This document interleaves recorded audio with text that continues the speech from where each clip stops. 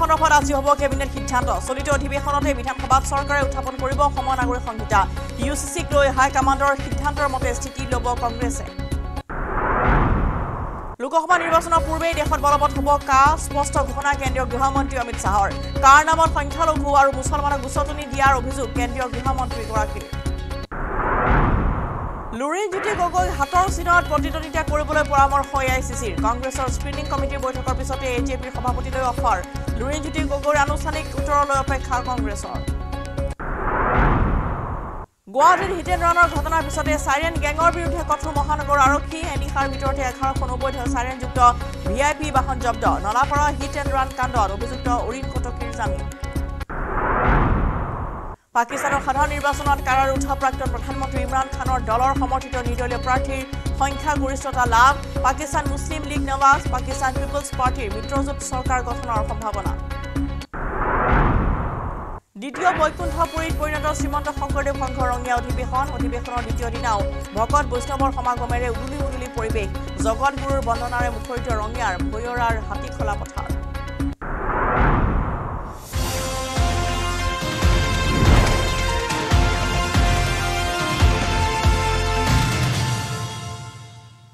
নমস্কাৰ আৰম্ভ কৰিছো দিনটোৰ শিৰোনাম ষ্টুডিঅ'ত মৰস্মিতা জাগিৰোডৰ নেলি আৰক্ষী চকীত পুনৰ উত্তেজনা নেলি আৰক্ষী চকীক ঘেৰাও কৰি ক্ষুব্ধ লোকৰ প্ৰতিবাদ গৰু চুৰি চক্ৰৰ সৈতে আৰক্ষীৰ মিতিৰ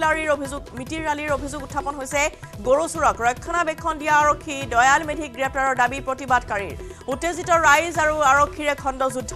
জলাজুইত আৰক্ষীয়ে ঘিউ ঢলাৰ অভিযোগ উঠিছে শুকুৰবাৰে চোৰাং গৰু সৰবৰাহ হোৱাৰ অভিযোগত একাংশ লোকে জ্বলাই দিছিল গৰু কঢ়িওৱা গাড়ী আৰু উত্তেজিত লোকে জ্বলাই দিছিল গৰু কঢ়িয়া গাড়ীখন দৃশ্য আমি দেখুৱাইছো এয়া চাওক কেনেকৈ উত্তেজিত লোকে জ্বলাই দিছিল গৰু কঢ়িওৱা এই গাড়ীখন এয়া নিশাৰ দৃশ্য আমি দেখুৱাইছো জাগিৰোডৰ নেলি আৰক্ষী চকী তেনেধৰণৰ উত্তেজনাই বিৰাজ কৰিছে নেলি আৰক্ষী চকী ঘেৰাও কৰিছে এতিয়া ক্ষুব্ধ লোকে যিহেতু গৰু চুৰি চক্ৰৰ সৈতে আৰক্ষীৰ এতিয়া গোপন মিতিৰালিৰ অভিযোগ উত্থাপিত হৈছে গৰু চুৰক ৰক্ষণাবেক্ষণ দিয়াৰ অভিযোগ উঠিছে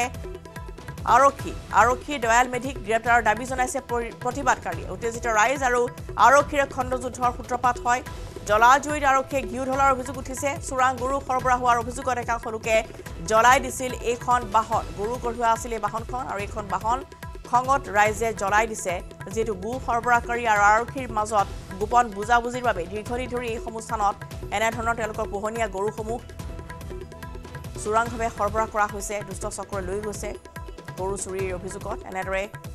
যিখন গাড়ী তেওঁলোকে জব্দ কৰিছিল সেই গাড়ীখন পিছত এনেদৰে জ্বলাই দিছে স্থানীয় ক্ষুব্ধ ৰাইজে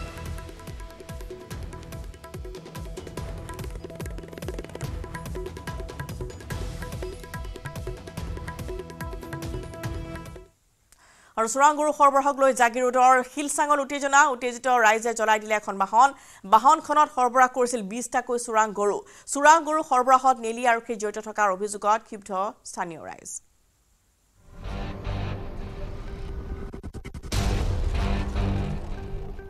গো সৰবৰাহক কেন্দ্ৰ কৰি উত্তপ্ত জাগিৰোডৰ শিলচাং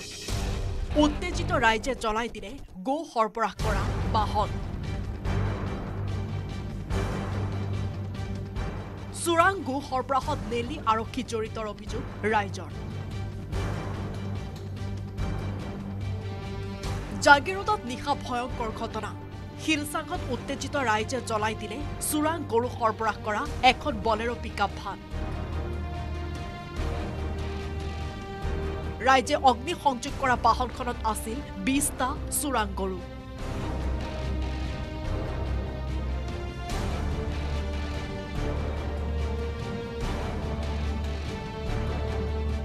ঘটনাক কেন্দ্ৰ কৰি অঞ্চলটোত বিৰাজ কৰে তীব্ৰ উত্তেজনাই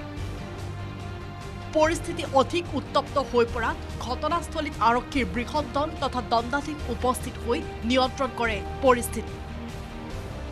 পৰৱৰ্তী সময়ত অগ্নি নিৰ্বাপক বাহিনীয়ে নিৰ্বাপন কৰে চাৰিচকীয়া বাহনখনৰ জুই অগ্নি সংযোগ কৰা বাহনখনৰ লগতে চোৰাং গৰুকেইটা আৰক্ষীয়ে লৈ আহে থানালৈ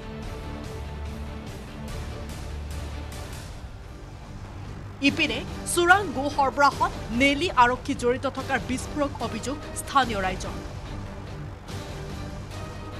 জাগিৰোডৰ পৰা অজয় পালৰ report news 18 Assam north east Lok Sabha নিৰ্বাচনৰ পূৰ্বে দেশত বলৱৎ হ'ব নাগৰিকত্ব সংশোধনী আইন শীঘ্ৰে জাৰি হ'ব কাৰ অধিসূচনা স্পষ্ট ঘোষণা কৰিছে কেন্দ্ৰীয় গৃহমন্ত্ৰী অমিত শাহে কাক লৈ সংখ্যালঘু আৰু মুছলমানক গুচতনি দিয়াৰ অভিযোগ উত্থাপন কৰিছে কেন্দ্ৰীয় গৃহমন্ত্ৰীগৰাকীয়ে ইফালে কাৰ প্ৰসংগ উল্লেখ কৰি কংগ্ৰেছৰ বিৰুদ্ধেও আক্ৰমণাত্মক হৈ পৰে কেন্দ্ৰীয় গৃহমন্ত্ৰী অমিত শাহ सीए देश का कानून है इसका नोटिफिकेशन निश्चित रूप से हो जाएगा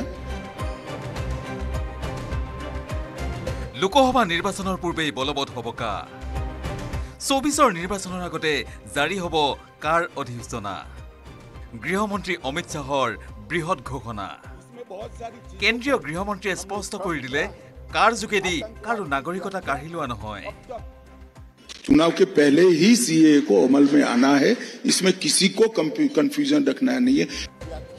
এটা অনুষ্ঠানত অংশ লৈ অমিত শাহে স্পষ্ট কৰি দিলে আইন অনুযায়ী বাংলাদেশ পাকিস্তান আৰু আফগানিস্তানৰ দৰে মুছলিম ধৰ্মাৱলম্বী দেশৰ পৰা যদি সেই দেশৰ ধৰ্মীয় সংখ্যালঘুসকলে ধৰ্মীয় উৎপীড়নৰ বাবে এই দেশত আশ্ৰয় বিচাৰে সেয়া ভাৰতে দিবই অমিত শাহে মনত পেলাই দিলে এয়া আছিল কংগ্ৰেছৰ প্ৰতিশ্ৰুতি ये भी कांग्रेस पार्टी के नेताओं का वादा है কিন্তু কংগ্ৰেছে কাৰ্যকৰী নকৰি অৱহেলা কৰা লোকসকলক ন্যায় দিবলৈ আগবাঢ়ি আহিছে প্ৰধানমন্ত্ৰী মোদীৰ চৰকাৰ কিন্তু তাৰ মাজতে একাংশই দেশৰ মুছলিম সম্প্ৰদায়ৰ জনতাক বিভ্ৰান্ত কৰি আহিছে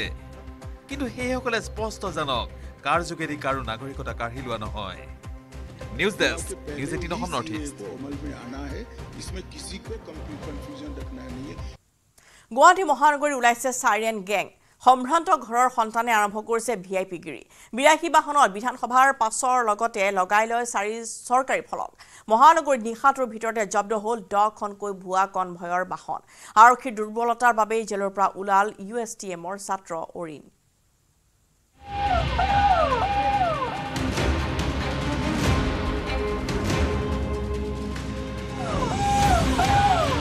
গুৱাহাটীত সাইৰেন গেং ভুৱা কনভয়ৰ হাইটেক গেং অভিজাত সন্তানৰ ভয়ংকৰ কাৰবাৰ বিলাসী বাহনত বিধানসভাৰ পাছ আৰক্ষী আৰু চৰকাৰী ফলক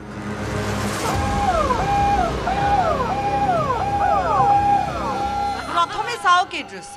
গুৱাহাটীৰ কোনো অজ্ঞাত স্থানৰ পৰা ধৰা দিছে কেইখনমান সাইৰেনযুক্ত বাহন উদণ্ড যুৱকৰ উন্মাদ কিৰিলি জ্বলিছে ৰঙা নীলা লাইট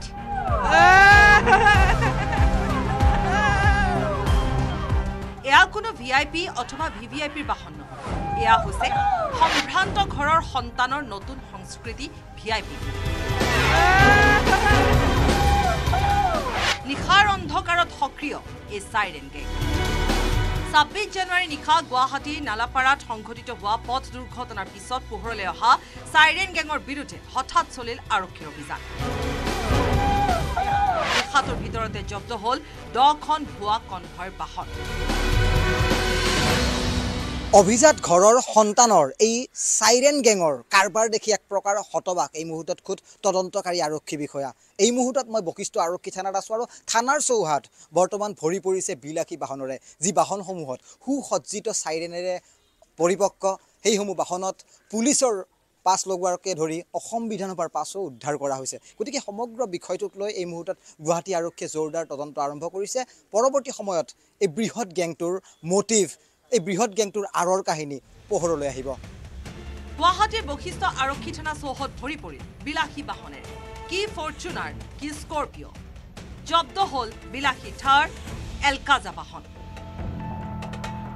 প্ৰতিখন বাহনৰ সন্মুখত ভিআইপি ভিভিআইপিৰ পাছ বিধানসভাৰ ষ্টিকাৰ তেওঁলোকে এই ধৰণৰ কিছু ৰঙা নীলা লাইট তেওঁলোকে সন্নিৱিষ্ট কৰি লৈছিল য'ত এটা অত্যাধুনিক তেওঁলোকৰ ব্যৱস্থা তেওঁলোকে ইয়াত কৰি লৈছিল বাহিৰত পুলিচৰ ধৰণৰ এটা ইয়াত ষ্টিকাৰ লগোৱা হৈছিল আৰু এই মুহূৰ্তত মই সেইখন বিলেখী বাহনৰ ভিতৰত আছো আৰু হাইটেক কাৰবাৰ গোটেই কাৰবাৰটো যদি চোৱা যায় তেতিয়াহ'লে আপুনি লক্ষ্য কৰিব আপোনাৰ ইয়াত অলৰেডি মই কিছু কানেকশ্যন দেখুৱাইছোঁ এই কানেকশ্যনসমূহেৰে তেওঁলোকে ইয়াত এই ধৰণৰ ৰঙা নীলা লাইটৰ এক প্ৰকাৰ সংযোগ তেওঁলোকে কৰিছিল আগপিনে যদি চাই তেতিয়াহ'লে এয়া অত্যাধুনিক যি ৰঙা নীলা লাইট যিবোৰ লাইট আমি প্ৰশ্ন কৰিছোঁ মানে তেওঁলোকে ক'ত কিনিবলৈ পাইছিল আৰু কিদৰে তেওঁলোকে এই ধৰণৰ লাইট লগাবলৈ তেওঁলোকে সক্ষম হৈছিল কাৰণ এটা সাধাৰণ পথ দুৰ্ঘটনাৰ পিছতে সমগ্ৰ তথ্য পোহৰলৈ আহিছে আইন উলংঘা কৰি গুৱাহাটী ৰাজপথত দৌৰাত্ম সৃষ্টি কৰা এইসমূহ বাহনৰ গৰাকীৰ বিৰুদ্ধে তদন্ত আৰম্ভ কৰিছে মহানগৰ আৰক্ষীয়ে জব্দ হোৱা বাহনৰ গৰাকী হ'ল প্ৰভাৱশালী ব্যৱসায়ী ঠিকাদাৰ অথবা আৰক্ষী বা চৰকাৰী শীৰ্ষ বিষয়া প্ৰভাৱশালী লোকৰ সন্তানৰ ভয়ংকৰ কৰ্মকাণ্ডত হতবাক সাধাৰণ লোক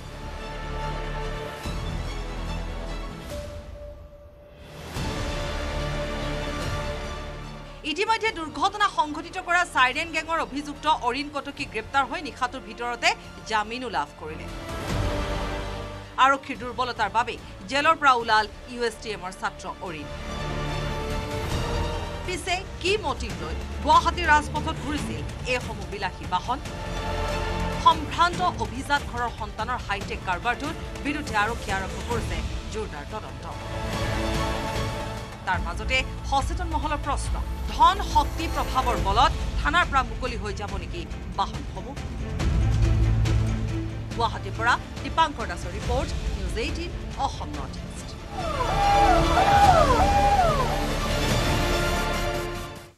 সমগ্ৰ ৰাজ্যতে নহৰুৰ চৰা দামে ৰাজ্যক অতিষ্ঠ কৰাৰ সময়তে চীনৰ পৰা কৰ ফাঁকিৰে চোৰাংভাৱে নহৰু সৰবৰাহ হৈছে অসমৰ বজাৰলৈ 2023 চনতে চীনৰ পৰা ভাৰতলৈ নহৰুৰ সৰবৰাহ নিষিদ্ধ কৰাৰ পিছতো অসমৰ বজাৰত মুকলিকৈ বিক্ৰী হৈ আহিছে চীনা নহৰু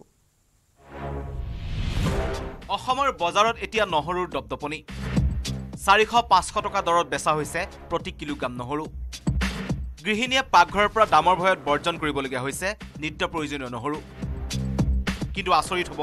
যি সময়ত অসমত 400 টকা কেজি সেই সময়ত অসমৰ সীমাৰ 10 কিলোমিটাৰ দূৰত নহৰুৰ দাম আধাৰো কম অসম বংগ সীমান্তৰ পৰা বংগৰ বাৰুবিছাৰ দূৰত্ব মাত্ৰ 10 কিলোমিটাৰ বংগৰ বাৰুবিখাত পাইকাৰী দৰত নহৰু বিক্ৰী হৈছে প্ৰতি কিলোগ্ৰাম 200 পৰা 220 টকা মূল্যত অথচ 10 কিলোমিটাৰ দূৰত অসমত নহৰু প্ৰতি কিলোগ্ৰামত বিক্ৰী কৰা হৈছে 400 বা তাতকৈ বেছি মূল্যত এতিয়া সাধাৰণ ৰাইজৰ প্ৰশ্ন যোগান বিভাগৰ কাম কি নিপালি মাৰি শুই থকাই যোগান বিভাগৰ কাম নেকি তো আমাদের এখানে রসুন পাইকারি হোলসেল বিক্রি হয় তো ছোটটা আছে 200 টাকা কিলো এবং বড়টা আছে 240 টাকা কিলো যেহেতু এগুলো নতুন রসুন কাঁচা রসুন এক সপ্তাহ আগে বাজার ছিল 300 টাকা আজকে বাজার হলো 240 টাকা হয়তো আমরা আশা করছি এক সপ্তাহ পরে এই রসুনই 180 টাকা হবে বড়টা ইফালে অসমৰ বাহিৰত নহৰুৰ দাম কম বুলি জানি একাংশ অসাধু ব্যৱসায়ী আৰম্ভ কৰিছে চুৰাং বেহা সুবুৰীয়া ৰাজ্যৰ পৰা কৰ ফাঁকি দি অসমত চলাইছে নহৰুৰ মহঙা বেহা ভাৰত বাংলা সীমান্তৰে মেঘালয় পাৰ হৈ অসমত এতিয়া চুৰাংভাৱে সৰবৰাহ হৈছে চীনা নহৰু নহৰু সৰবৰাহ হোৱাৰ দৃশ্য বন্দী কৰি থকাৰ সময়তেই সাংবাদিকৰ কেমেৰা দেখি পলায়ন কৰিলে পাইকাৰী ব্যৱসায়ীয়ে ইফালে এই সকলো দেখিও কুম্ভকৰ্ণৰ নিদ্ৰাত নগাঁৱৰ যোগান বিভাগ এই মুহূৰ্তত আমি আন এটা দৃশ্যাংশ দেখুৱাইছো নগাঁৱত বৰ্তমান চুৰাংভাৱে চীনৰ পৰা সৰবৰাহ হোৱা চুৰাং নহৰুৰে বৰ্তমান নগাঁৱৰ বজাৰ ভৰি পৰিছে আমি দেখুৱাইছো এইটো হৈছে চীনৰ চগীয়া চীনা ভাষাত লিখি থোৱা ইয়াত লুকুৱাই থোৱা আছিলে আমি উদ্ধাৰ কৰিছো ইয়াত গুড ফাৰ্মাৰ নামৰ এটা চীনৰ এটা কোম্পানীয়ে ইয়ালৈ চুৰাংভাৱে নহৰু সৰবৰাহ কৰিছে আৰু ইয়াত চীনা ভাষাত লিখা আছে এইসমূহ নহৰু থলুৱা নহৰুৰ দৰে 400 টকা 350 টকা দৰত বিক্ৰী কৰা হৈছে নহৰুৰ দাম বৰ্তমান 400 টকা 350 টকা থলুৱা নহৰুৰ দাম কিন্তু চীনা নহৰুৰ দাম বৰ্তমান 100 টকা 150 টকা আৰু এয়া নহৰু বজাৰ এয়া চাওক চীনা নহৰু এনেকুৱা হয় শাহিদুল হক আৰু নীলোৎপল বৰাৰ report news 18 Assam north east দিল্লীত এক ভয়ংকৰ গুলী চালনাৰ ঘটনা এখন সেলুনৰ ভিতৰত গুলীয়া হত্যা কৰিলে দুজনকৈ লোকক সিসিটিভিত বন্দী হৈছে নাজাফগড়ৰ সেলুনত সংঘটিত হৈছে এই গুলী চালনাৰ ঘটনাৰ দৃশ্য সেলুনৰ ভিতৰতে গুলীবিদ্ধ হৈ প্ৰাণ হেৰুৱাইছে সোনু আৰু আশিস নামৰ দুই যুৱকে সেলুনৰ ভিতৰত দুই যুৱকলৈ গুলী দুৰ্বৃত্তই গুলীয়াই হত্যা কৰিলে দুজনকৈ লোকক হত্যাকাৰীৰ সন্ধানত দিল্লী আৰক্ষীৰ অভিযান দিল্লীৰ নাজফগড়ৰ এখন সেলুনৰ ভিতৰত দুজনকৈ লোকক গুলীয়াই হত্যা কৰাৰ দৃশ্য বন্দী হৈছে সিসিটিভিত সেলুনৰ ভিতৰত গুলীবিদ্ধ হৈ প্ৰাণ হেৰুৱা এই দুই যুৱকৰ নাম ক্ৰমে সোনু আৰু আশিস শূন্য দূৰত্বৰ পৰা এজনে গুলিয়াই থকা হৰকা কৰিলে প্ৰায় 30 বছৰীয়া এই দুই যুৱকক এজন ভুক্তভোগীয়ে হাতজোৰ কৰি কাকুতি বিনতি কৰি থকাৰ সময়তে শূন্য দূৰত্বৰ পৰা মূৰত গুলিয়াই দিয়ে অস্ত্ৰধাৰীজনে মূৰত গুলি লগাৰ ফলত সনুৰ মৃত্যু হোৱাৰ বিপৰীতে আততায়ীৰ গুলিয়ে ভেদিলে আশিসৰ মূৰ আৰু বুকু গুলি চালনাৰ লগে লগে হাহাকাৰ লাগে সেলুনত কৰ্মৰত কৰ্মচাৰী তথা গ্ৰাহকৰ মাজত মৃত দুই যুৱকৰ ঘৰ নাজবগড় অঞ্চলৰ নাগলী চক্ৰৱৰ্তীত ইয়াৰে আশিস নামৰ যুৱকজনৰ বিৰুদ্ধে আছিল দুটা অপৰাধজনিত গোচৰ কিন্তু সনু আৰু আশিসক কোনে কিয় হত্যা কৰিলে সেই সন্দৰ্ভত তথ্য এতিয়াও পোহৰলৈ অহা নাই সিসিটিভি ফুটেজৰ আধাৰত অভিযুক্তক গ্ৰেপ্তাৰ কৰিবলৈ আৰক্ষীয়ে গঠন কৰিছে তিনিটা বিশেষ দল bureau report news 18 Assam north east মহানগৰীত সংঘটিত হ'ল এক চাঞ্চল্যকৰ অপহৰণৰ ঘটনা বজাৰ কৰিবলৈ আহোঁতে 6 মাইলৰ পৰা অপহৰণ কৰা হ'ল এগৰাকী কিশোৰীক পৰিয়ালৰ অভিযোগ নাৰীদে ব্যৱসায়ী অপহৰণ কৰি লিপ্ত কৰাইছে অনৈতিক কাৰ্যত মহানগৰীত পুনৰ চাঞ্চল্যকৰ অপহৰণ কাণ্ড দিন দুপৰতে 6 মাইলৰ পৰা অপহৰণ কিশোৰী অপহৰণকাৰী সন্ধানত অভিযান দিছপুৰ আৰক্ষীৰ আন এক অপহৰণ কাণ্ডই জুকাৰি গ'ল গুৱাহাটী মহানগৰী ঘটনাৰ স্থান 6 মাইল উৰণীয়া সেতুৰ তলত 5 ফেব্ৰুৱাৰীত বজাৰ কৰাৰ উদ্দেশ্যে এগৰাকী কিশোৰী ওলাই আহিছিল ঘৰৰ পৰা সেই সময়ত তিনিজনীয়া এটা অপহৰণকাৰী দলে কিশোৰীগৰাকীক অপহৰণ কৰি লৈ যায় এক অজ্ঞাত স্থানলৈ দুটা দিনৰ পিছত সুযোগ বুজি কিশোৰীগৰাকীয়ে এটা মোবাইলৰ পৰা ঘৰলৈ ফোন কৰি অপহৰণকাৰী দলটোৱে অনৈতিক কাৰ্যত লিপ্ত কৰোৱা বুলি অৱগত কৰে ইয়াৰ পাছৰে পৰা সেই নিৰ্দিষ্ট নম্বৰটো বন্ধ হৈ আছে কিশোৰীগৰাকীৰ সেই খবৰৰ ভিত্তিত পৰিয়ালৰ লোকে দিছপুৰ থানাত এক এজাহাৰ দাখিল কৰিছে পৰিয়ালৰ লোকৰ এজাহাৰৰ ভিত্তিত মোবাইল নম্বৰৰ লোকেশন ট্ৰেক কৰাত মহানগৰীৰ লালমাটিত ধৰা পৰে সেই অনুসৰি দিছপুৰ আৰক্ষীৰ এটা দল ৰাওনা হয় সেই নিৰ্দিষ্ট স্থানত অভিযান চলাবলৈ শেহতীয়াকৈ ৰাজ্যত সক্ৰিয় হৈছে নাৰীদেশ ব্যৱসায়ী চক্ৰ মানৱ সৰবৰাহকাৰী চক্ৰ সুযোগ পালেই কিশোৰী যুৱতীক জালত পেলাই বিক্ৰী কৰে বৰ্হি ৰাজ্যত এই ক্ষেত্ৰত আৰক্ষী প্ৰশাসনে কঠোৰ ব্যৱস্থা নললে আৰু ভয়াৱহ ৰূপত গ্ৰাস কৰিব এনে চক্ৰবোৰে ব্ৰিন্সি কুমাৰ ডেকাৰ report news 18 Assam north east ৰাজপথৰ কাষতে পৰি আছে 12টাকৈ মোহৰ কটা মূৰ সেন্দুৰৰ ফুট দি ৰঙা কাপোৰেৰে মিৰিয়াই থোৱা হ'ল মোহৰ কটা মূৰকেইটা আৰু এই কটা মূৰকেইটাক লৈ এতিয়া হোৱা লাগিছে বাক্সা জিলাৰ বৰমা মুছলপুৰ সংযোগী ভালুকডঙাত বাক্সাৰ ভালুকডঙাত চাঞ্চল্যকৰ ঘটনা পথৰ দাঁতিত উদ্ধাৰ হ'ল 12টাকৈ মোহৰ কটা মূৰ বাক্সা জিলাৰ বৰমা মুছলপুৰ সংযোগী ভালুকডঙাৰ গেৰুৱাপাৰাত পথৰ দাঁতিত উদ্ধাৰ হ'ল মোহৰ কটা মূৰকেইটা শনিবাৰে পুৱা পথৰ দাঁতিত মোহৰ কটা মূৰকেইটা প্ৰত্যক্ষ কৰাৰ পিছতে সমগ্ৰ অঞ্চলটোতে বিৰাজ কৰে চাঞ্চল্য মোহৰ মূৰকেইটা কোনে ক'ৰ পৰা নি এই ঠাইত পেলালে তাকে লৈ অঞ্চলটোৰ লোকসকলৰ মাজত বিৰাজ কৰিলে চেপা উত্তেজনা উল্লেখযোগ্য মোহৰ কটা মূৰকেইটাত ৰঙা কাপোৰ সেন্দুৰৰ ফুট থকালৈ চাই এয়া কোনো লোকে পূজা কৰি বলি দি এইদৰে পেলাই থৈ যোৱাৰ সন্দেহ কৰিছে এতিয়া আমি সন্দেহ কৰা মতে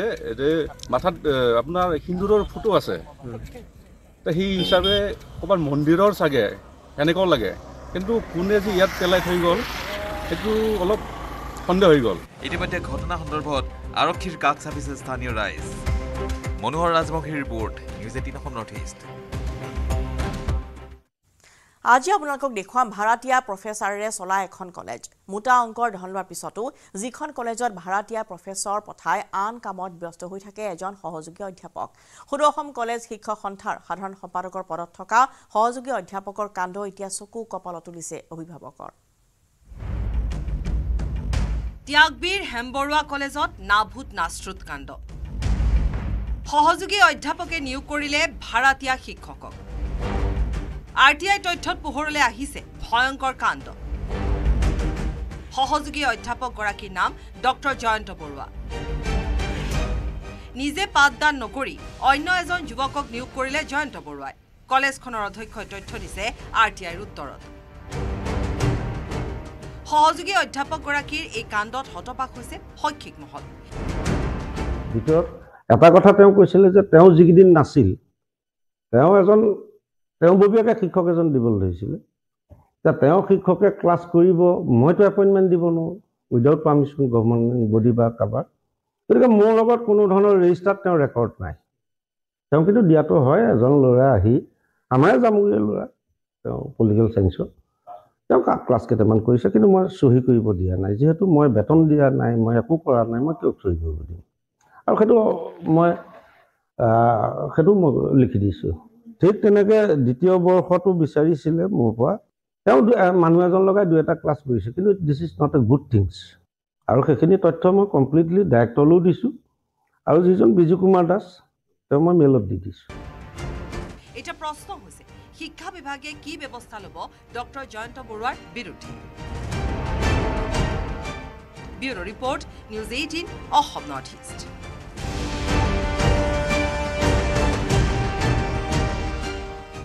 অশান্ত জৰ্জাৰ মণিপুৰত কুকি উগ্ৰপন্থীৰে ৰণত পৰিলে আছাম ৰাইফলছ ঘটনা সংঘটিত হৈছে ম্যানমাৰ সীমান্তৰ মোৰেৰ টি ৱাংনাম বস্তিত সৰু ঘটনা নহয় এক ডাঙৰ ঘটনা অশান্ত জৰ্জৰ মণিপুৰত কুকি উগ্ৰপন্থীৰ সৈতে ৰণত পৰিল আছাম ৰাইফলছ এয়া হ'ল হাতে হাতে অত্যাধুনিক মাৰণাস্ত্ৰ লৈ থকা কুকি উগ্ৰপন্থীৰ দল এই উগ্ৰপন্থীৰ দলটোৱে উভতি ধৰিছে এইখন আছাম ৰাইফলছৰ বাহনক মাইন প্ৰটেক্টেড বাহনত উঠি যোৱা আছাম ৰাইফলছৰ দলটোৱে প্ৰৱেশ কৰিব বিচাৰিছিল ম্যানমাৰৰ সীমান্তৱৰ্তী মোৰেৰ টি ৱাংনম বস্তিত কিন্তু টি ৱাংনম বস্তিত বাহৰ পাতি থকা সশস্ত্ৰ কুকি উগ্ৰপন্থীৰ দলে আছাম ৰাইফলছৰ বাহনখন প্ৰৱেশত বাধা প্ৰদান কৰে খবৰ মতে বস্তিটোত দীৰ্ঘদিনৰে পৰা অত্যাধুনিক মাৰণাস্ত্ৰ লৈ বাহৰ পাতি আছে কুকি উগ্ৰপন্থীৰ এটা দলে ইতিমধ্যে ভাইৰেল হোৱা এই ভিডিঅ'টোত দেখা গৈছে কেনেকৈ কুকি উগ্ৰপন্থীয়ে মাইন প্ৰটেক্টেড বাহনখনেৰে টি ৱাংনম বস্তিত প্ৰৱেশ কৰাত বাধা দিলে আছাম ৰাইফলছৰ দলটো বাধা দিয়াই নহয় জোৱা বাটেৰে উভতি আহিবলৈ বাধ্য কৰালে আছাম ৰাইফলছৰ বাহনখনক ভাইৰেল ভিডিঅ'টোৰ শেষৰ ফালে এজাক মহিলাকো দেখা যায় মহিলাসকলেও আছাম ৰাইফলছৰ বাহনখনক বাধা প্ৰদান কৰাৰ বাবে আগবাঢ়ি আহে উল্লেখযোগ্য যে মণিপুৰৰ মেইটেইসকলক জনজাতীয় মৰ্যাদা দিয়াৰ বাবে মণিপুৰ হাইকোৰ্টে দিয়া এক ৰায়ৰ পাছতে বিগত বৰ্ষৰ 3 মে'ৰ পৰা অশান্ত হৈ আছে মণিপুৰ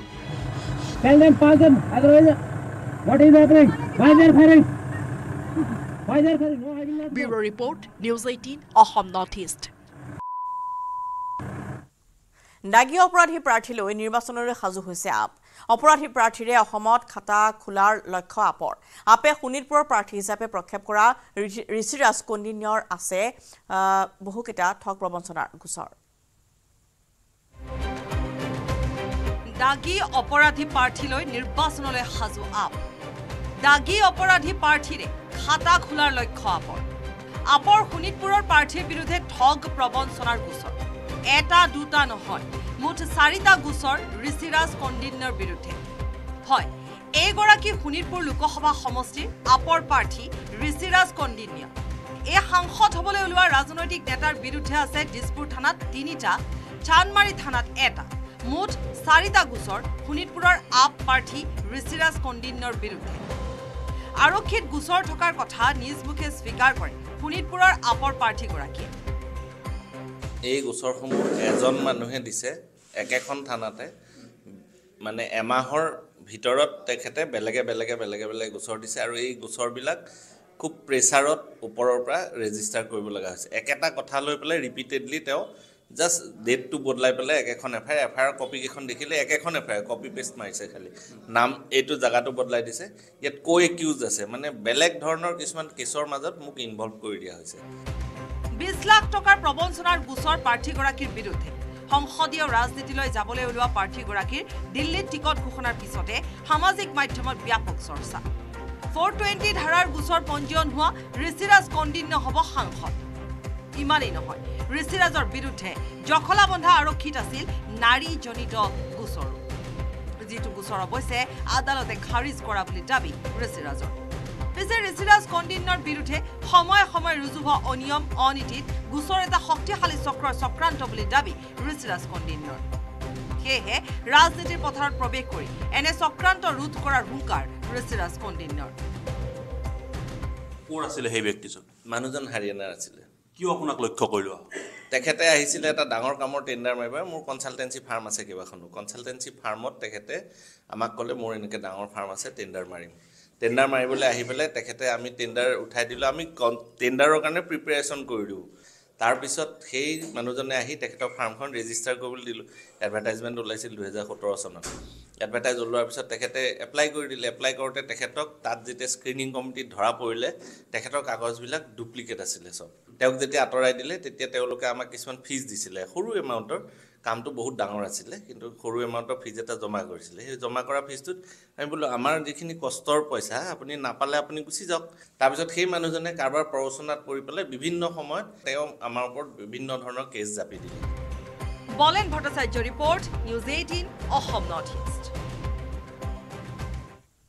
লোকসভা নিৰ্বাচনৰ দিন ঘোষণাৰ পূৰ্বে এতিয়া ৰোমাঞ্চকৰ হৈ উঠিছে নিৰ্বাচনী ৰণনীতি বিজেপিক ৰুধিবলৈ একত্ৰিত হোৱা বিৰোধী সেডেলি ভেডেলি হোৱাৰ সময়তে শাসক বিৰোধী কোনো এটা পক্ষ নথকা বিপিএফ AIUDF এটা সমষ্টিত গঠনৰ চেষ্টা কৰিছে তৃতীয় মৰ্চা AIUDFক আকোৱালি নললে কংগ্ৰেছে বিজেপিও বিমুখ কৰিলে বিপিএফক অকলশৰীয়া হৈ ৰল বিপিএফ AIUDF কংগ্ৰেছ বিজেপিৰ লগত নথকা বিপিএফ AIUDFৰ মাজত তৃতীয় মৰ্চা গঠনক লৈ চলিছে চিন্তা চৰ্চা এসময়ৰ মঙ্গলদৈ আৰু এতিয়াৰ দৰং উদালগুৰিৰ সমষ্টিক লৈ ইতিমধ্যে আৰম্ভ হৈছে দুই দলৰ ৰাজনীতি নিৰ্বাচনৰ দিন চমু চাপি অহাৰ লগে লগে সমষ্টিটোত বিপিএফে সহায়ৰ হাত বিচাৰিছে AIUDFৰ কংগ্ৰেছে মিত্ৰতাৰ বান্ধোনত নবন্ধা আজমল বাহিনী আৰু বিজেপিৰ মিত্ৰদল UPPLৰ ঘূৰ শত্ৰু বিপিএফ মিলিছে এতিয়া দৰং উদালগুৰিৰ ৰাজনীতিত বিপিএফৰ বিধায়কসকলে কেতিয়াবা আমাৰ লগত আলোচনা কৰে অনানুষ্ঠানিক কথা বতৰাবিলাক পাতে তেখেতসকলৰ ইলেকশ্যন খেলাৰ মন আছে বিজেপি বিৰোধী কংগ্ৰেছ বিৰোধী তেখেতসকলে এটা ষ্টেণ্ড লৈ অকলে ইলেকশ্যন খেলিব বিচাৰে বিশেষভাৱে মংগলদৈ দুৰ্গাদাস বৰডাঙৰীয়া আমি একেলগে বিধায়ক তেখেতে আমিতো যোৱাবাৰ গঠবন্ধনত আছিল তেখেতে এতিয়া দুৰ্গাদাস বৰডাঙৰীয়া মংগলদৈ ইলেকশ্যন খেলিম বুলি কৈ আছে যদি বিজেপি বিৰোধী ষ্টেণ্ড লয় তেতিয়া নিশ্চয় আমি দলৰ প্লেটফৰ্ম আলোচনা কৰিব পাৰোঁ সমষ্টিটোত কিয় বিপিএফ AIUDF লগ হ'ব বিচাৰিছে বিধানসভা বাজেট অধিৱেশনৰ মাজতে এই কথা ক'লে বিপিএফৰ বিধায়ক দুৰ্গা দাস বৰুৱা তেওঁলোকৰ যি আমি বিপিএফে প্ৰথমবাৰৰ কাৰণে অপশ্যন দিছোঁ যে তাত AIUDF কংগ্ৰেছৰ মানে AIUDFৰ প্ৰাৰ্থী নাই কংগ্ৰেছৰ প্ৰাৰ্থী দেখাতকৈ খুব দুৰ্বল দেখা হৈছে কংগ্ৰেছীসকলো নিৰাশ হৈছে যোৱা 20টা বছৰে কংগ্ৰেছে তাত জিকাব পৰা নাই গতিকে সেই কংগ্ৰেছী ভোটখিনিও কৰবাত তেওঁলোকেও বিচাৰিছে যে অল্টাৰনেটিভ ভোট দিয়া আমি স্থান পাব পাৰোঁ নেকি বিজেপিক বাদ কোনকেইটা লোকসভা সমষ্টি তৃতীয় মৰ্চাত গঠন কৰি সহায় কৰিব বিচাৰে AIUDFে নগাঁও ধুবুৰী কৰিমগঞ্জত প্ৰাৰ্থী প্ৰক্ষেপ কৰিব বদৰুদ্দিন আজমল বাহিনীয়ে দৰং উদালগুৰিত বিপিএফক দিব সমৰ্থন এক সূত্ৰ মতে দৰং উদালগুৰি সমষ্টিত বিপিএফৰ প্ৰাৰ্থী হ'ব খুদ দুৰ্গা দাস বড়ো আনহাতে কুকুৰাঝাৰ সমষ্টিত বিপিএফৰ প্ৰাৰ্থী হ'ব খাম্ফা বৰগয়াৰী ইফালে তৃতীয় মৰ্চা গঠনক লৈ প্ৰতিক্ৰিয়া প্ৰকাশ কৰিছে কংগ্ৰেছৰ বিধায়ক কমলাক্ষ দে পুৰকায়স্থই তেওঁৰ মতে গণতান্ত্ৰিক দেশত তৃতীয় মৰ্চা গঠন কৰিব পাৰে ডেমক্ৰেটিক কাণ্ট্ৰি আমাৰ ডেমক্ৰেচিটো বিশ্বৰ আটাইতকৈ ডাঙৰ ডেমক্ৰেচি হয় এইটো কাৰণে কোনোবা third front fourth front six front কিবা ফ্ৰণ্ট যদি খুলিব বিচাৰে আমি কিবা মানা কৰিব পাৰি নেকি এইটো সিহঁতৰ কথা আৰু ইহঁতে যদি খুলিব ইফালে তৃতীয় মৰ্চা গঠন কৰিলেও দৰং উদালগুৰি সমষ্টি বিজেপি মিত্ৰজোঁটে জয়লাভ কৰাৰ দাবী তুলিছে বিজেপিৰ বিধায়ক মানৱ ডেকাই দৰং উদালগুৰি হওক কুকুৰাঝাৰ হওক আমি বিপুল ভোটত ভাৰতীয় জনতা পাৰ্টি আৰু ইয়াৰ এলায়েন্সে ইলেকশ্যন জিকিব গতিকে তাত কোনে এলায়েন্স কৰে নকৰে এতিয়া তেওঁলোকে দুটা দলে 14টা এলায়েন্স কৰি আমাৰ লগত পৰা নাই দেখোন আৰু বাকীবিলাকৰ কি আছে এতিয়া সেই দৰা কইনা খেল নিচিনা হ'ব তই দৰা হবি মই কইনা হ'ম এনেকুৱা টাইপ কেমেৰাত সঞ্জয় বৰাৰ সহযোগত বিপুল বৰ্মনৰ সৈতে Hirakjyoti মালাকাৰৰ report news 18 Assam north east গুৱাহাটীলৈ আহিছে এখন বিশেষ বাহন নিৰ্বাচনী প্ৰচাৰৰ সময়ত বাহনখন ব্যৱহাৰ কৰে প্ৰধানমন্ত্ৰী মোদীয়ে বাহনখনত আছে অত্যাধুনিক লাইট গুজৰাটৰ পৰা অনা বাহনখন ৰখা হৈছে বিজেপিৰ ৰাজ্যিক মুখ্য কাৰ্যালয়ত লোকসভা নিৰ্বাচনৰ বাবে প্ৰস্তুতি আৰম্ভ কৰিছে ৰাজ্যিক বিজেপিয়ে তাৰ সমান্তৰালকৈ অসমলৈ অহা আৰম্ভ হৈছে নিৰ্বাচনত ব্যৱহৃত সামগ্ৰীসমূহ শনিবাৰে নিৰ্বাচনী প্ৰচাৰৰ বাবে গুজৰাটৰ পৰা গুৱাহাটীলৈ অনা হৈছে এখন বিশেষ বাহন দেশৰ নিৰ্বাচনসমূহত প্ৰধানমন্ত্ৰীয়ে ব্যৱহাৰ কৰা বাহনখন ৰখা হৈছে ৰাজ্যিক বিজেপিৰ মুখ্য কাৰ্যালয়ত অত্যাধুনিক লাইট মোদীৰ ফটোৰে সজোৱা হৈছে বাহনখন প্ৰধানমন্ত্ৰী অসমলৈ নিৰ্বাচনী প্ৰচাৰত অহাৰ সময়ত ব্যৱহাৰ কৰা হ'ব এই বাহনখন গেৰুৱা ৰঙৰ বাহনখন পঠিওৱা হ'ব মোদী অসমলৈ অহাৰ সময়ত প্ৰত্যেকটো সমষ্টিত নিৰ্বাচনৰ পূৰ্বে অসমলৈ আহিব এনে বিভিন্ন ধৰণৰ অত্যাধুনিক সামগ্ৰী অসমলৈ অনা হ'ব নিৰ্বাচনৰ সময়ত কেন্দ্ৰীয় নেতৃত্বই জনসভাসমূহত অংশ ল'বলগীয়া বাহনসমূহ লোকসভা নিৰ্বাচনৰ ৰোড শ্ব' বা জনসভাত অংশগ্ৰহণ কৰিবৰ বাবে এখন বিশেষ বাহন অনা হৈছে আৰু সেই বাহনখনত উঠি প্ৰধানমন্ত্ৰী নৰেন্দ্ৰ মোদীয়ে ৰোড শ্ব' জনসভা আদি বিভিন্ন যিবোৰ কাৰ্যসূচী আছে সেই কাৰ্যসূচী অংশগ্ৰহণ কৰিব প্ৰধানমন্ত্ৰী নৰেন্দ্ৰ মোদীয়ে উল্লেখযোগ্য যে 17 আৰু 18 ফেব্ৰুৱাৰীত দিল্লীত হ'বলগীয়া বিজেপি কাউন্সিলৰ বৈঠকৰ পিছতহে সিদ্ধান্ত হ'ব কোন কোন সমষ্টিত প্ৰধানমন্ত্ৰী এই বাহনত উঠি নিৰ্বাচনী প্ৰচাৰ চলাব কেমেৰাত সঞ্জয় বৰাৰ সহযোগত হিৰকজ্যোতি মালাকাৰৰ প্ৰতিবেদন নিউজ 18 অসম নৰ্থ ইষ্ট চলিত মাহত প্ৰাৰ্থীৰ তালিকা চূড়ান্ত কৰিব নোৱাৰে বিৰোধী কংগ্ৰেছে বিশেষকৈ বিৰোধী ঐক্যত অহা জটিলতাৰ বাবে প্ৰাৰ্থীৰ তালিকা চূড়ান্ত কৰিব নোৱাৰিব প্ৰাৰ্থীৰ তালিকা চূড়ান্ত কৰি মাৰ্চৰ পহিলা সপ্তাহতহে ঘোষণা কৰিব কংগ্ৰেছ হাইকমাণ্ডে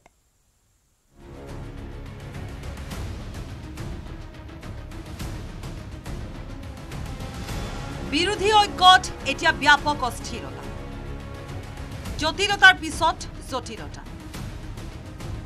ইটোৰ পিছত সিটো দলৰে মতান্তৰ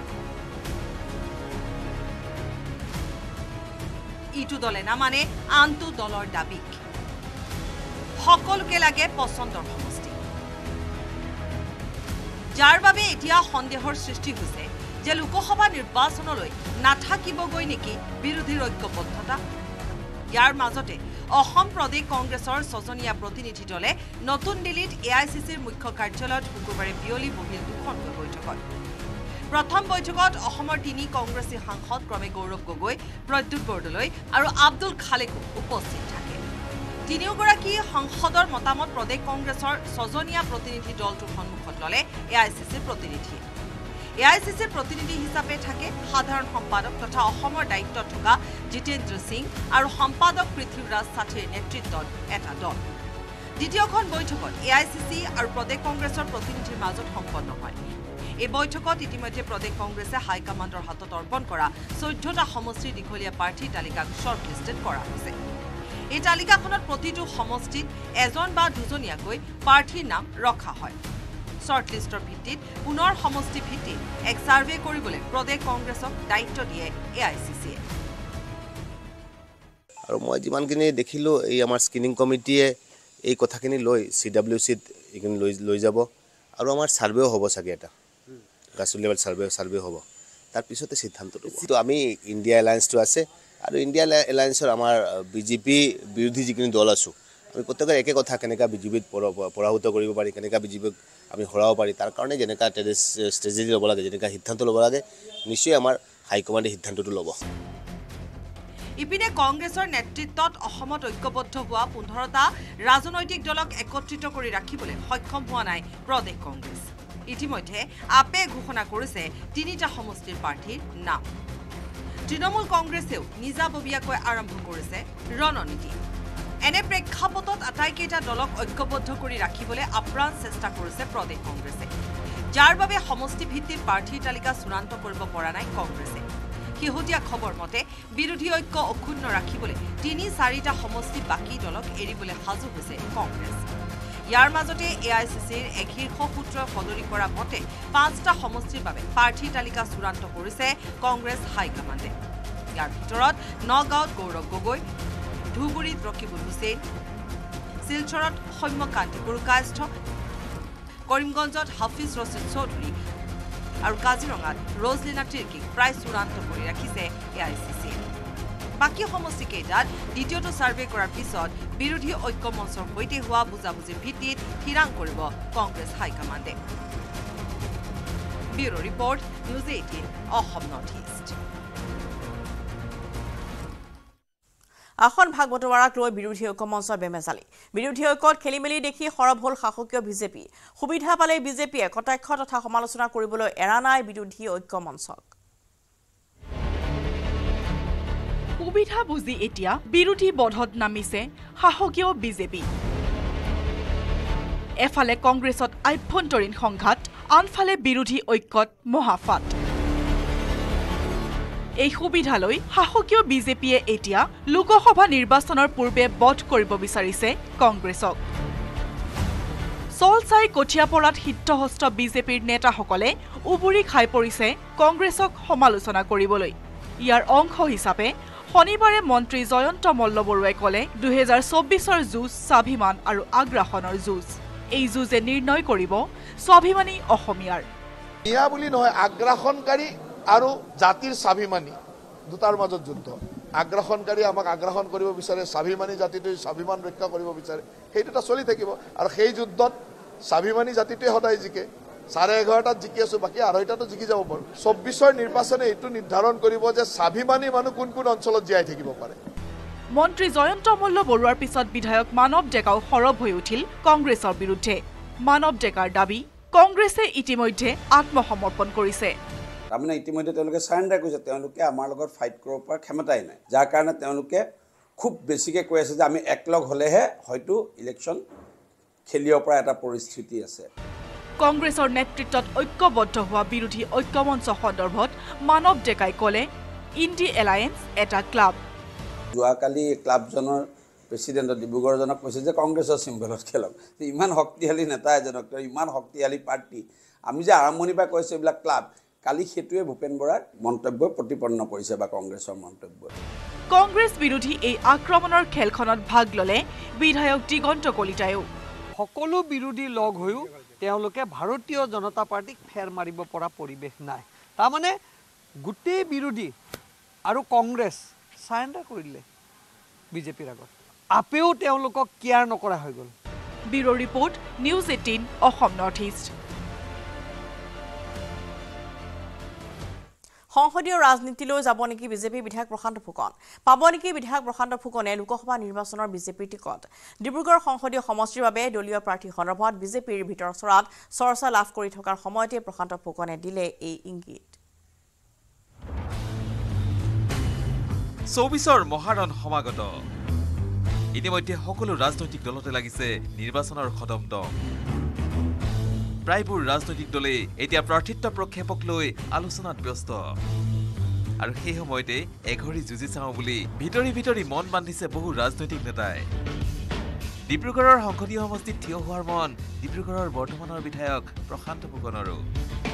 সাংবাদিকৰ এক প্ৰশ্নৰ উত্তৰত প্ৰশান্ত ফুকনে ক'লে, বিজেপিত সকলো সম্ভৱ। এটা আনচিন পাৱাৰে এই গোটেই কামটো কৰি থাকে। কেতিয়াবা চিন্তা হৈ যায় যে মোকো টিকেট দি দিয়ে নেকি M P ticket. Black box যিটো আমাৰ, যিটোৰ পৰা মানে গোটেই বস্তুটো কণ্ট্ৰল হয়, কোনে কণ্ট্ৰল কৰি আছে, কি কৰি আছে কোনেও নাজানে। সেইকাৰণে আজিৰ ডেটত কোন আমাৰ ইয়াত কেণ্ডিডেট হ'ব, কি হ'ব, এই কথাটো ক'বলৈ আটাইতকৈ ডাঙৰ। কিন্তু এটা কথা ঠিক, মোদী হাইতো মুমকিন নাই। মোদী মানে MODI মানে হৈ গ'ল মাষ্টাৰ অফ ডেভেলপড ইণ্ডিয়া। অৱশ্যে কিজানি আশাভংগ হয়, সেইবাবে পিছ মুহূৰ্তত উল্লেখো কৰিলে, জুইশালতেই বহি আছো, কমাৰ শালত বহাৰ মন নাই। এতিয়া জুইশালতে বহি আছো, মোৰ কমাৰ শালত বহা মন নাই। জুইশালতে বহি জীৱনৰ বাকীকেইটা দিন পাৰ কৰাটোৱে মোৰ কাৰণে শ্ৰেয় বুলি ভাবিছোঁ। ইফালে সুবিধা বুজি বিৰোধীকো কটাক্ষ কৰিলে প্ৰশান্ত ফুকনৰ স্বাভাৱিক ৰসিক মেজাজে। চিচা ভাঙিলে কেতিয়াও জোৰা নালাগে, আৰু সেইটোৱে আজি যোৱাকালি প্ৰমাণ হৈ গৈছে। যিমান এঠা লগালো ই জোৰা নালাগে। এজনে পূবলৈ চাইছে, এজন পশ্চিমলৈ চাইছে, এজনে উত্তৰলৈ চাইছে, এজন দক্ষিণ চাইছে। এই যে 2-2.5 মাহ দিন যে জীয়াই থাকিলে সেইটোৱে বহুত। ডিব্ৰুগড়ৰ পৰা জেচিম আহমেদৰ report, news 18 Assam north east. Srimanta Sankardev সংঘৰ ৰঙীয়া অধিৱেশনৰ আজি দ্বিতীয়টো দিন। দ্বিতীয় দিনাও ভগৱান ভকত বৈষ্ণৱ আই মাতৃৰ সমাগমেৰে উখল মাখল হৈ পৰিছে ভৈয়াৰাৰ হাতীখোলা পথাৰ। দ্বিতীয় বৈকুণ্ঠপুৰীত পৰিণত হৈছে অধিৱেশনস্থলী।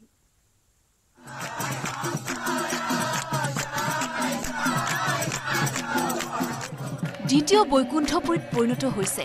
ৰঙিয়াৰ শ্ৰীমন্ত শংকৰদেৱ সংঘৰ 93 সংখ্যক অধিৱেশনস্থলী। দ্বিতীয় দিনাও পুৱাৰে পৰা সুত বৈছে বাপ বান্ধৱ ভকত বৈষ্ণৱ আই মাতৃসকলৰ। লোকে লোকাৰণ্য হৈ পৰিছে অধিৱেশনস্থলী। 600 বিঘা ভূমিক সামৰি অনুষ্ঠিত হোৱা 93 সংখ্যক অধিৱেশনৰ মূল নামঘৰত পুৱাৰে পৰা অনুষ্ঠিত হৈছে নাম কীৰ্তন। বিৰাজ কৰিছে উৎসৱ মুখৰ পৰিৱেশে। হৰিনামৰ ধ্বনিৰে মুখৰিত হৈ পৰিছে সমগ্ৰ অঞ্চল। লাখ লাখ ভক্তক আদৰিছে সংঘৰ 10,000 সেনাবাহিনী আৰু স্বেচ্ছাসেৱকসকলে। প্ৰতিটো দিশ চোৱা চিতাত নিয়োগ কৰা হৈছে সেৱা বাহিনীৰ এক বিশাল দল।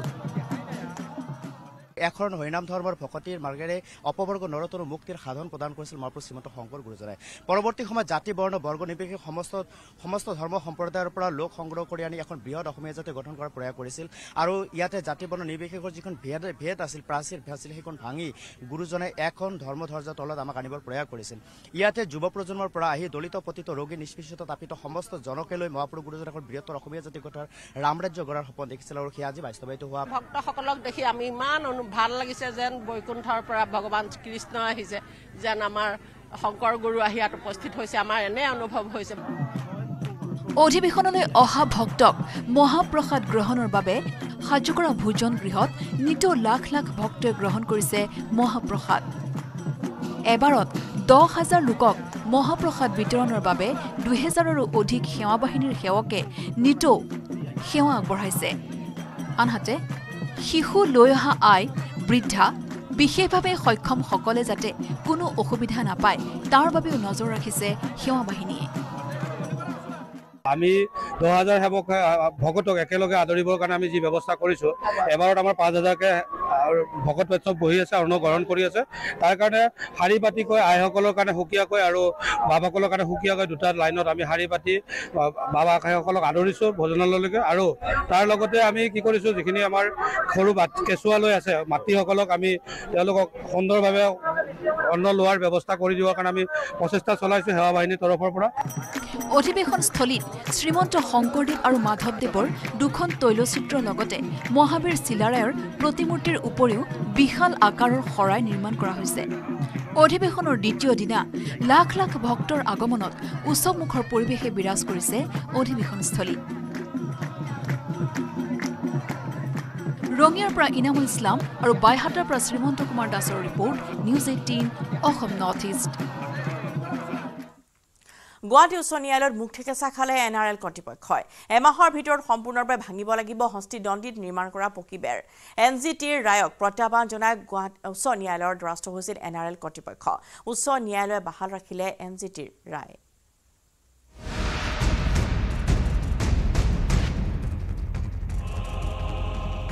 উচ্চ ন্যায়ালয়ত মুখ ঠেকেচা নুমলীগড় শোধনাগাৰৰ। হাতী দণ্ডিত নিৰ্মাণ কৰা পকী দেৱাল ভঙাৰ নিৰ্দেশ। 2018 চনৰ 3 আগষ্টত NGTয়ে এক ৰায়ৰ যোগে এমাহৰ ভিতৰত সম্পূৰ্ণৰূপে নুমলীগড় শোধনাগাৰে হাতী দণ্ডিত নিৰ্মাণ কৰা পকী দেৱাল ভাঙিবলৈ নিৰ্দেশ দিছিল। লগতে 25 লাখ টকাৰ জৰিমনা আৰু নতুনকৈ সম্প্ৰসাৰিত নগৰাঞ্চলত নিৰ্মীয়মান সকলো গৃহ ভাঙিবলৈ নিৰ্দেশ দিছিল নুমলীগড় শোধনাগাৰক।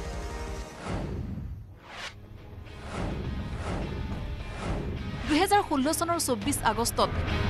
বোকাখাটৰ প্ৰকৃতিপ্ৰেমী ৰোহিত চৌধুৰীয়ে তৰা এক গোচৰৰ ভিত্তিত দিছিল এই ৰায়। কিন্তু ৰহস্যজনকভাৱে নুমলীগড় শোধনাগাৰ আৰু ৰাজ্যৰ বন বিভাগে বৃহৎ পকী দেৱালখনৰ কিছু অংশ ভাঙিয়েই দায়িত্ব সামৰিছিল। ইয়াৰ পিছতেই NRL কৰ্তৃপক্ষ দ্বাৰস্থ হৈছিল উচ্চতম ন্যায়ালয়ৰ। 2024 চনৰ 5 ফেব্ৰুৱাৰী তাৰিখে উচ্চতম ন্যায়ালয়ে পুনৰ NGTৰ শুনানিকে বাহাল ৰাখি NRL হস্তিদণ্ডিত নিৰ্মাণ কৰা পকী দেৱাল সম্পূৰ্ণৰূপে ভাঙিবলৈ নিৰ্দেশ দিছে। নুমলীগড়ৰ পৰা প্ৰণৱ শইকীয়াৰ report, news 18 Assam north east.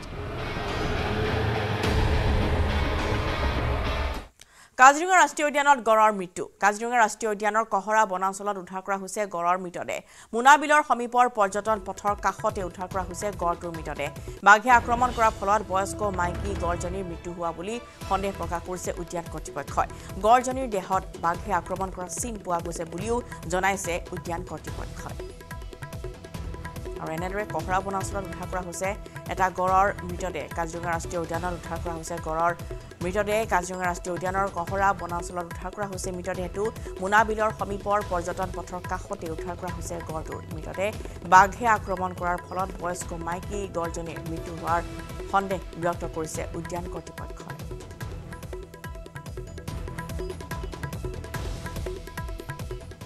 আৰু ইয়াৰ লগতে দিনটো শিৰোনামৰ বিদায় লৈছো নমস্কাৰ ভাৰতৰ গৌৰৱ গোটেই বিশ্বতেই ইয়াৰ সন্মান ষ্ট্ৰং মানে মাইথান ষ্টীল